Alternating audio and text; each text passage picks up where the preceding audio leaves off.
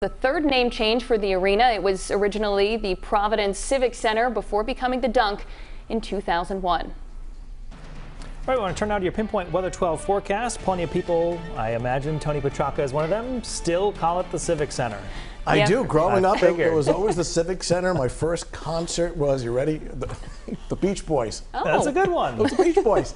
The original version, the first time around, right? That's it, the first time around. All right, beautiful day today, obviously heading out much better after some of the severe storms that came through yesterday, primarily our northern suburbs. So looking at, well, Newport Harbor, breezy, bright and dry. We'll take a peek outside and sunshine, fair weather clouds. Looking at Newport right now with temperatures in the upper 70s, lower 80s along the south shore. And you can see temperatures in most areas now low to mid 80s. Jamestown is actually at 88 degrees, so there wasn't as much of a sea breeze today, so the beaches were fairly warm. So dry skies now through Friday morning.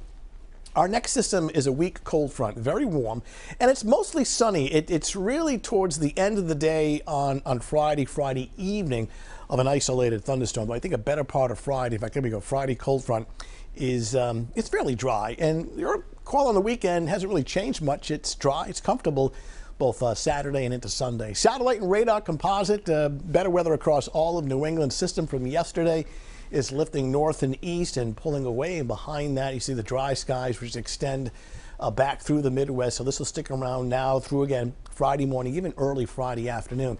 It's this system that'll drop out of the northern plains.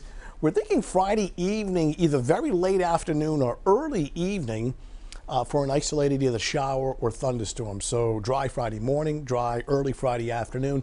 Again, it's very late day and early evening. And if you catch one, it shouldn't last very long. All right, forecast hour by hour starting off this evening. We're showing some sunshine, temperatures settling back at that time to around 80. Overnight tonight, clear to partly cloudy in the upper 60s. Here we are at about 8 o'clock tomorrow morning with some sunshine starting off in the upper 70s. Note the wind initially is northwest, and then as you see the arrows kind of bend, and the sea breeze kicks in during the afternoon. But a very warm day with sunshine. You know, about 85 to near 90 inland, and about 80, 85 along the south shore. A little cooler. And then tomorrow evening at around 5 o'clock, we're looking pretty good. And then later tomorrow night at 11 o'clock, clear skies and a temperature at around 70. So for tomorrow morning, waking up to sunshine at 11 a.m., it is at 84 degrees. And once again, like today, upper 80s to near 90 across inland areas with mainly sunny skies. Humidity is still a bit elevated. It's not extreme. You know, it's kind of typical late August. So certainly a summery feel. Bay forecast with unlimited visibility. Kind of northwest breeze becoming locally onshore. Waves of about 1 to 2 feet. Beaches look pretty good with some sunshine. Air temperature 82. Water temps holding in the mid 70s. All right, 7-day forecast shows the decent weather for tomorrow. And again, a vast majority of Friday is dry. It's not until late day, like 6, 7, 8 o'clock in the evening, for an isolated shower or thunderstorm. Warm. And there's your dry weekend.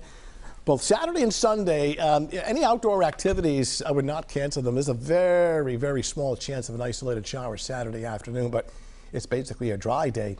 And Sunday looking okay as well with the temperature at about 84. So again, pretty quiet over the next few days, considering where we've been yesterday. All right, good to know. Thanks so much, Tony.